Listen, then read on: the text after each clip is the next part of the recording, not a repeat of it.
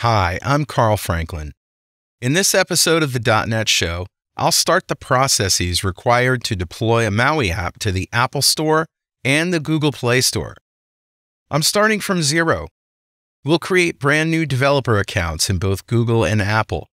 In fact, that's all we're going to achieve in this episode because we have to wait for our accounts to be approved. After that, we can move on to publishing the .NET Rocks podcast client app that we built in episodes 28, 30, 31, and 33. This will be the first in a series that you can use as a guide to publish your own MAUI apps to the mobile app stores. Publishing Part 1 is coming right up on the .NET Show.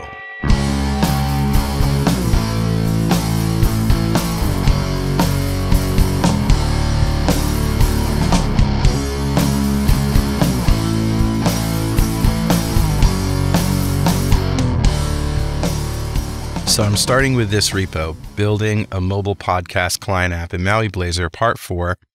And if you remember, this is our .NET Rocks application. So we're going to try to publish it, or at least register it. And we're going to start with Android. So just so you remember what this is, let's run it. I'll run it on my Windows machine. And here it is. Here's our latest episode, 1840. And we can filter, like if I want to say web right here, now we get a list of every episode with the word web in the title. When I go to details, there are the details right there. This is the application that we're going to register, okay? And it also works on Android and iOS and Mac Catalyst. So the first thing you need to do is create a Play Console developer account. Now, I'm already logged in as carl@franklins.net because that's my Google login. And if you want to switch accounts, you can do that right here. This is the email account that this will be associated with. So to get started, we're going to choose an account type. Are we creating an account for an individual or an organization? And I'm going to do this as an individual, a hobbyist developer. I'll still be able to earn money on Google Play and invite others to join my account, okay? So now it wants some information about me. That's good enough. Any other Google accounts? No, I haven't used any other Google accounts to access the Play Console in the past 6 months, so I'm going to say no. Now, this is important. The URL of the website. This won't be shown on Google Play, but here's the deal. You're going to need a website just to corroborate things like your privacy policy and all of that. So, you know, you're a developer. You can put together a website pretty quickly. I'm going to do this, the .netshow.com. Okay? And I'm going to click Next. Now we want the public name for the developer account. So I'm just going to enter my name here, Carl Franklin. And you know what? Contact name.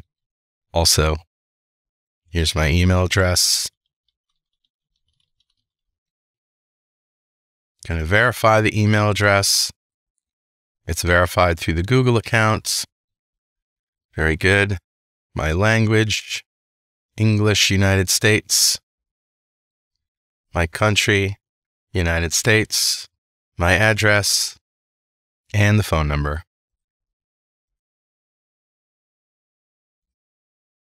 Okay, we'll hit Next. Great. Oh, really? So in developer account, I'm going to enter the .NET Show. All right, now we're at the apps screen. How many apps do you plan to publish on Google Play in the next 12 months? I don't know. How about 2 to 5? Do you plan to earn money from the apps you publish on Google Play? Yeah. Maybe we'll do some in-app purchases, right? Or maybe some subscriptions. Yeah. Now we're going to select app categories. You plan to publish any of the following types of apps on Google Play? Apps designed for kids or families? Nah. Banking? No. No, no, no.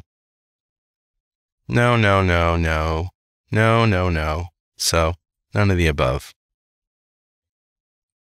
Okay, we have to accept the terms. Click this and read it thoroughly, as well as this one. Now let's create the account and pay. $25. Now I've created my developer account. Let's go to the console. All right, so before I can publish any apps, I have to verify my identity. This can take up to 2 business days.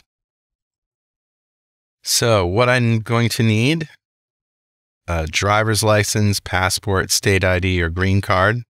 I'll go through this process and I'll spare you the details. And I just took pictures of my license. I'll email them to myself. So I got this far after uploading pictures of my license, and now I have to provide a photo of a second proof of address document from the following list: a utility or phone bill, a bank statement, a lease or mortgage agreement. So now I'm uploading a bank statement, and it says, "Thanks for submitting your information. The verification process may take a few days. We'll send you an email with the results." So that's pretty much where we stop right here. Let's do the same thing on iOS. Okay, so I've decided that I don't want to use my existing Apple ID.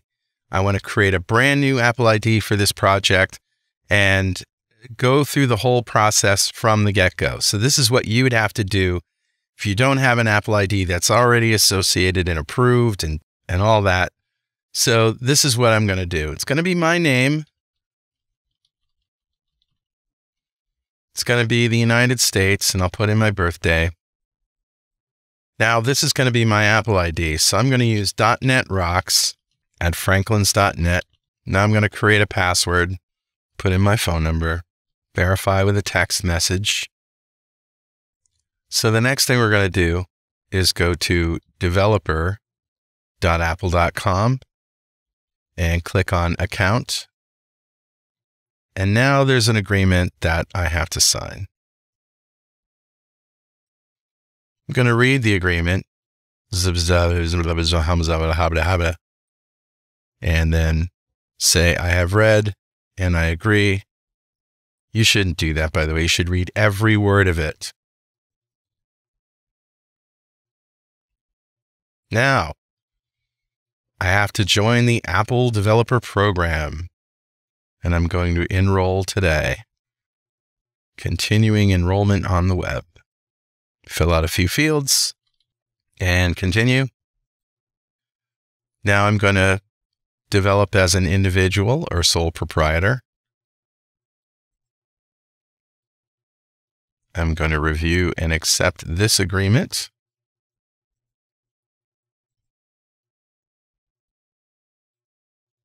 And now I have to pay my $99 fee.